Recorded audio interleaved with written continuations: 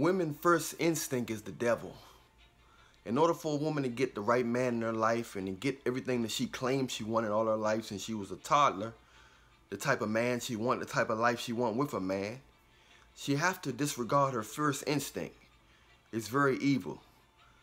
It's been put in the atmosphere from Eve ever since the beginning of sin. This instinct she has, that first instinct, allows her to want what she can't have, so she'll never have what she wants.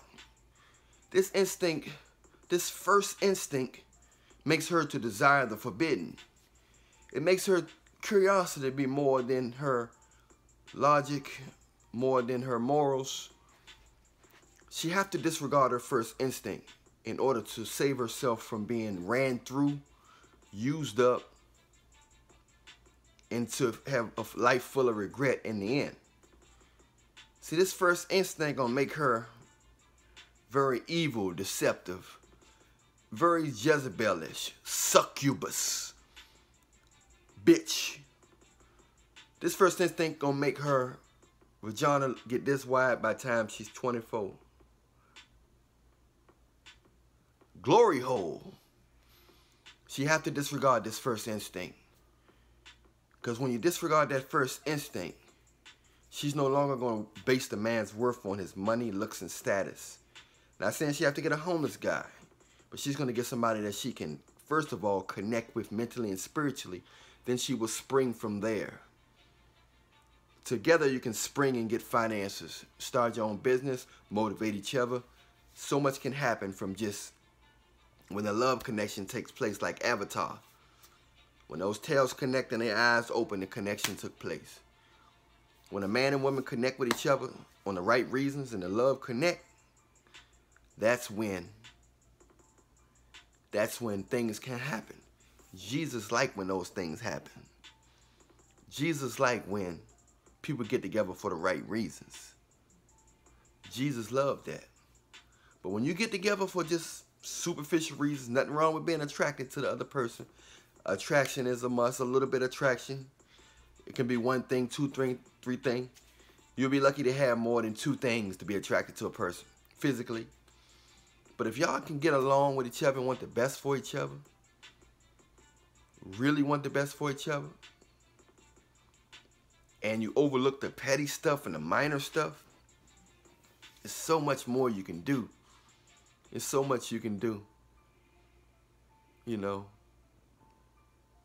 There's so much you can do together.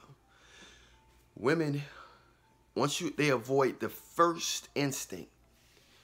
This is how they avoid the first instinct. By simply saying, why do I like this guy? My first instinct says, this guy is not paying me attention. Even in school. This guy is not paying me attention. Should I give him the booty? Should I suck his ham bone in the stairway? Don't suck his ham bone in the stairway. You know, say hello to him. But if your first instinct is to try to get a man with your body, it's not going to work. Now, a real man, he wants your body and he wants your mind. He want to connect with your body. He want to connect with your mind.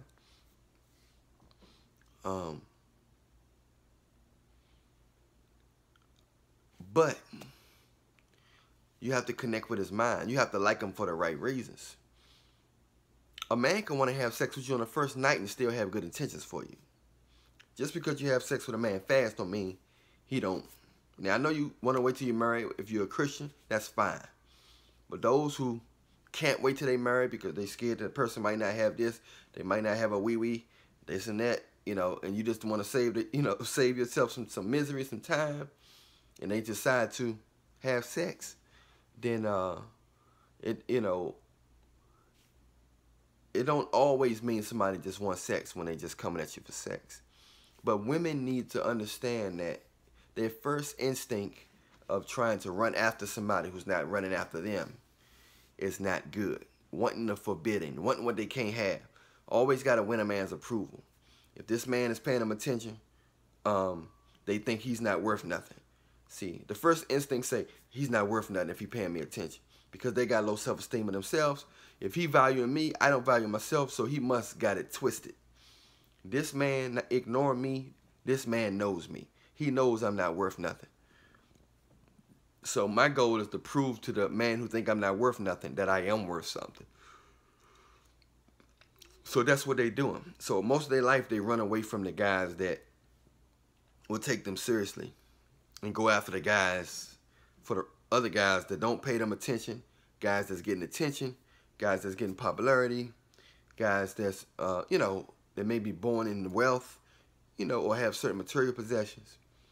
So they run after those guys and get ran through because they selling, they're not including personality, mind, health, none of that. So that's how they get ran through, by guys who look at them like a piece of meat. Later on, they play victim. Guys ain't worth shit. Guys not this, guys not that.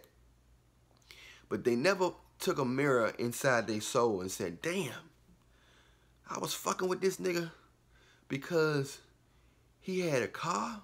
I was fucking with this nigga because he had curly hair. I was fucking with this nigga because he had light eyes. I was fucking with this nigga because he was 6'11".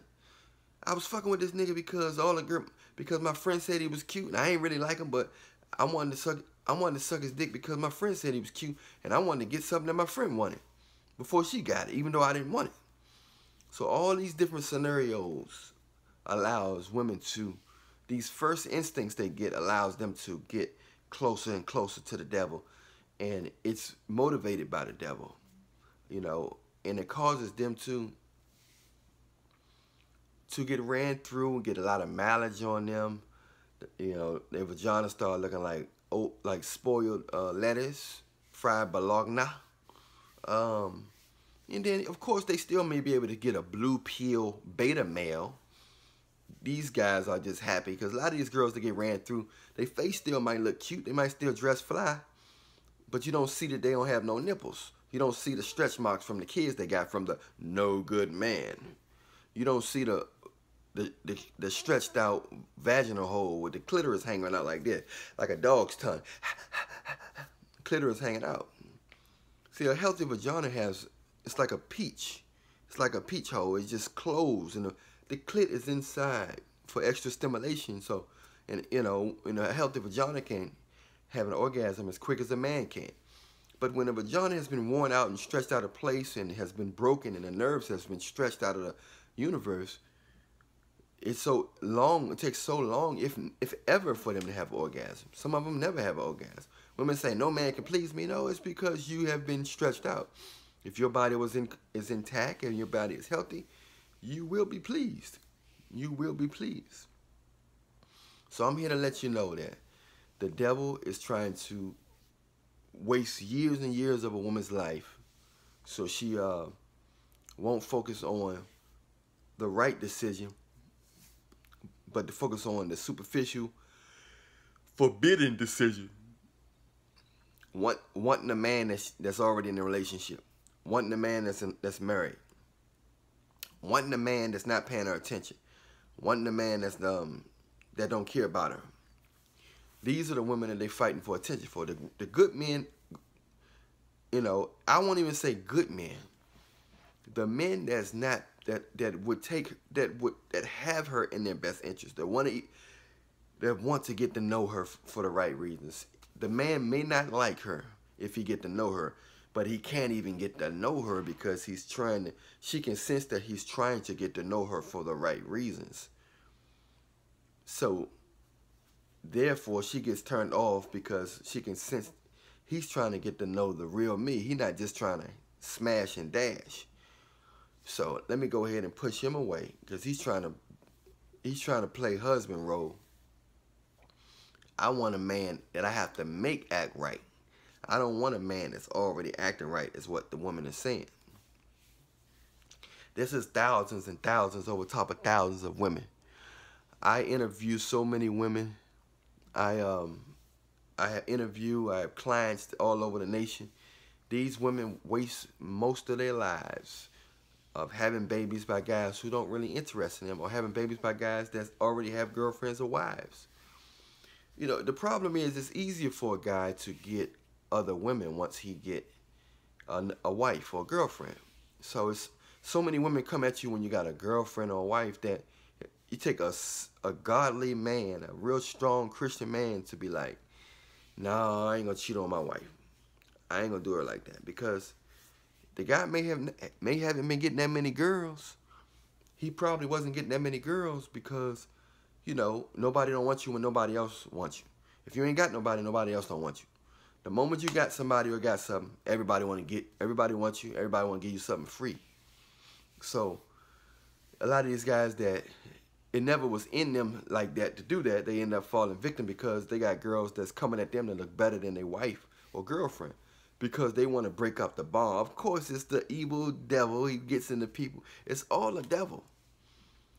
It's all the devil. It's a spiritual warfare going out here. So you got to stay close to praying. You got to stay close to Jesus. You got to keep on praying. Even when you make mistakes, you're constantly going to sin, but you got to stay planted and plugged in with Jesus. Listen to his word on YouTube or something. It's so much you can do to stay close to Jesus in these times. I'm Alan Williams, the Realionaire. Don't forget to like, follow. If you know somebody need to hear this video, share it to them now. Share it to their social media. Share it to your social media. Check out the next video. Remember, I love you, but Jesus love you more.